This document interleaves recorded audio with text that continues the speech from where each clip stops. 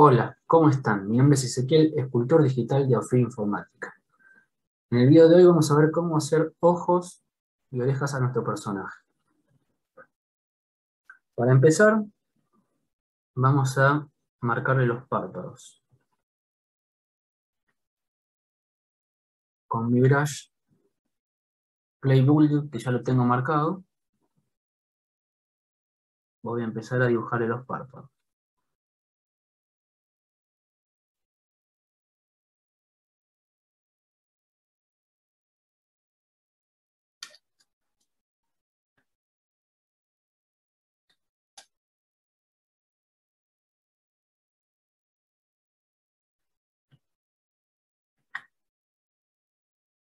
Con Alt meto el material hacia adentro.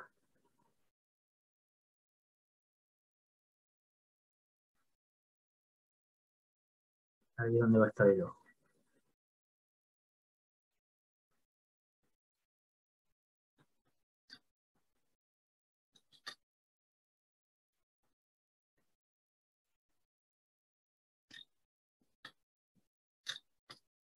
Para cambiar de brush, B y elijo. En este caso D será un estándar.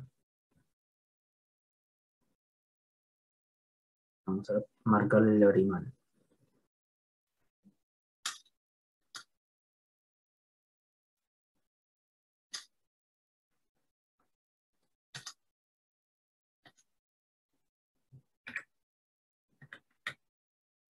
Siempre que quiero cambiar de brush, aprieto B. Y las letras, las primeras letras del brush que quiero utilizar. Voy a dejar un poco.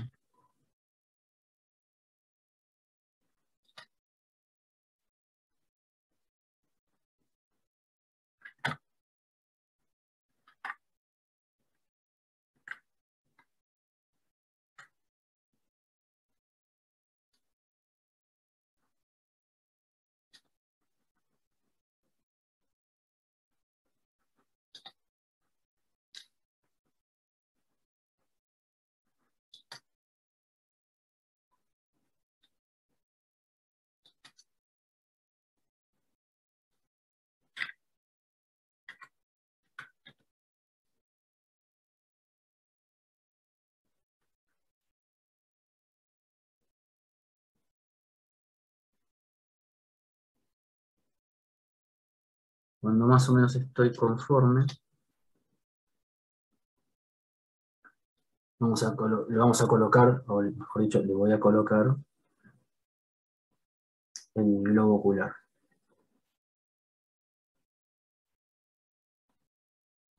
Para ello voy a utilizar unos brushes que se llaman Insert Mesh, que lo que hacen es insertarnos cosas. En este caso vamos a colocarle una figura geométrica que es una esfera.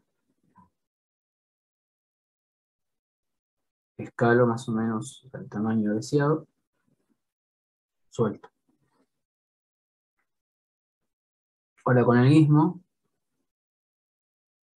lo que voy a hacer, primero lo voy a ajustar un poco, es colocar el ojo más o menos en la posición que iría respecto a la cara, ¿no? Sí, en el lugar donde iría la cara.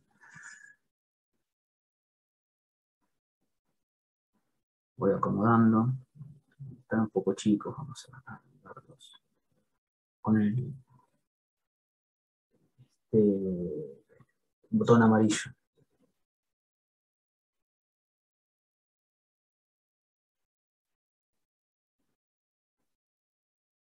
Ahora lo que voy a hacer es, para trabajar mejor, es separarlos, porque están en la misma subtool que el rostro. Voy a ir a Split Basket Point, me separa lo enmascarado de lo que estaba moviendo, que eran los ojos. Entonces ahora lo que voy a hacer es colocar transparencia. para más o menos ubicarlo dentro donde va el ojo el globo ocular, perdón, en el rostro.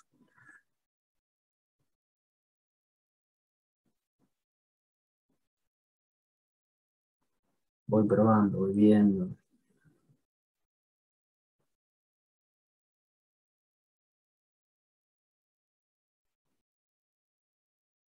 Andamos más o menos por ese lugar.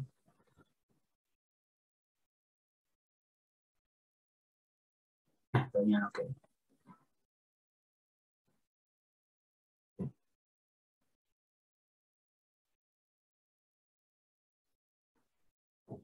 Ahora vamos a seguir trabajando sobre la cara. Ya los ojos estarían. Vamos a buscar un brush para generar detalles. Acá utilizo el Play Tool Cons. Está bueno como para poder trabajar sobre mi ojo.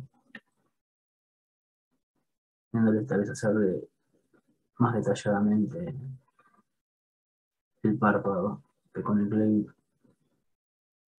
Bulldog, que trabaja tal vez de una manera un poco más eh, tosca.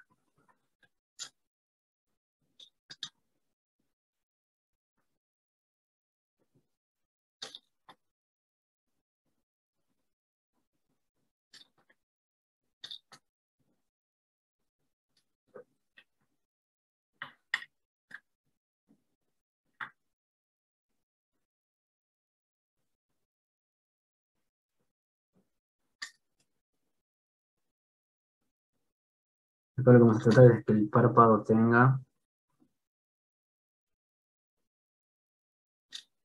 cierto volumen, ¿sí? Que salga del ojo, que no esté pegado.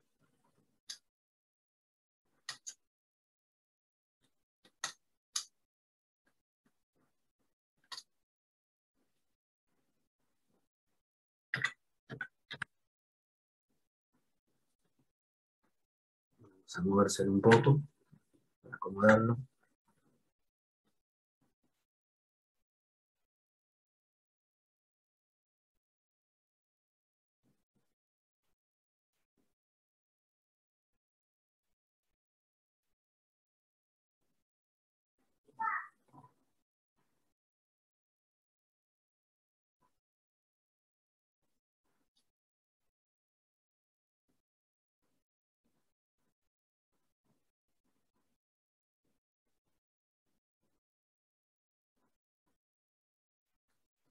Vamos a abrir los ojos. Están un poco salidos. Vamos a juntárselos un poquito más.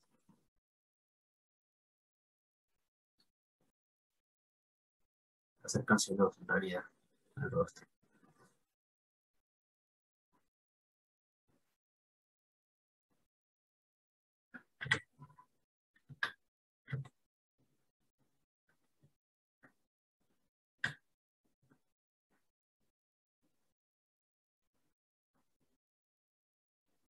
Vamos a marcarle bien el lagrimal.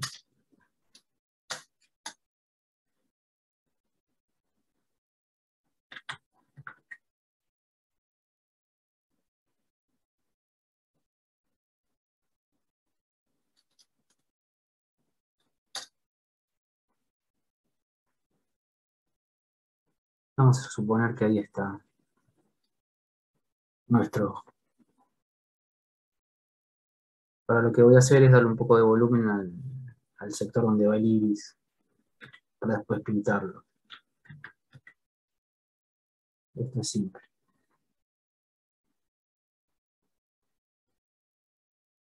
Solo voy a hacer esto, para que dé cierto volumen en el ojo, ¿sí? No es necesario hacerlo,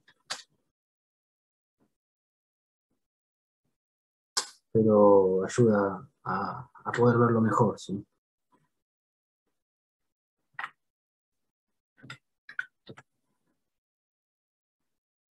Después uno lo puede acomodar un poco más, pero creo que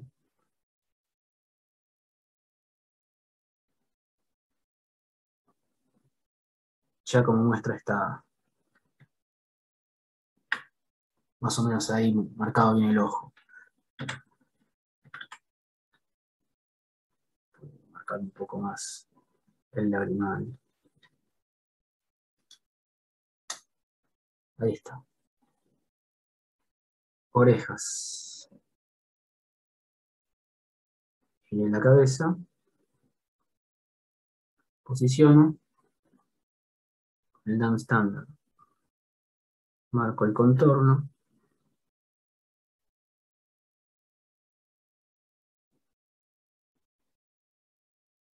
Marco la I.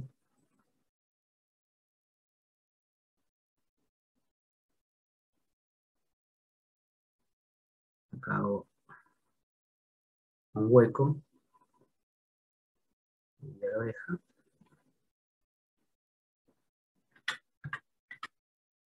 Y acá lo que vamos a hacer es retirar el material sobrante para que quede nuestra oreja marcada así.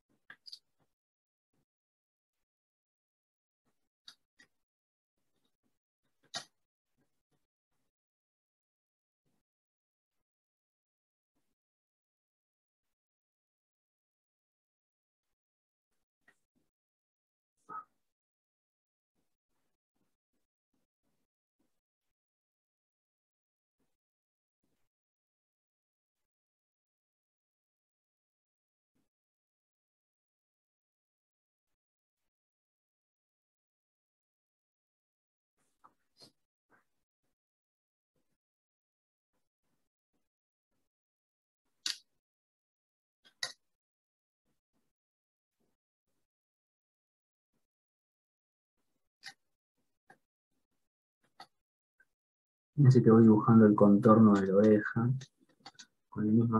Uso 2 o 3 brushes, ¿no? Acá estoy usando el Play Building. Marco los contornos con el Dan Standard. Y con el Move, ahora la vamos a ir acomodando un poquitito para que quede un poco más pareja, ¿sí?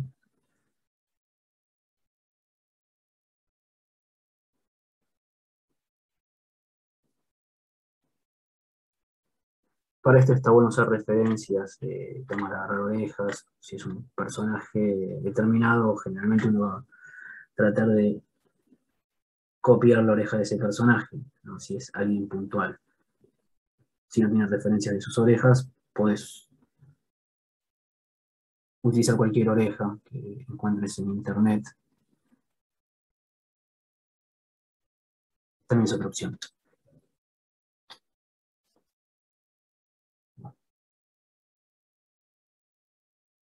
Y así podríamos seguir, ¿no?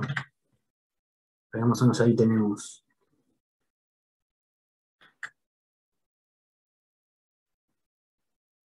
vamos a marcar acá. Vamos a hacer contorno. ¿No? Ahí. Vamos acá.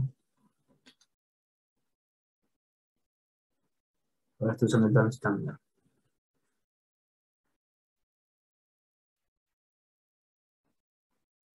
Vamos a alejar un poco para ver cómo se ve de lejos.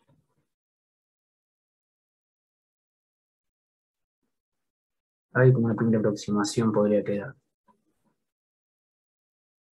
Entonces hoy vimos ojos y orejas y sus distintos brushes.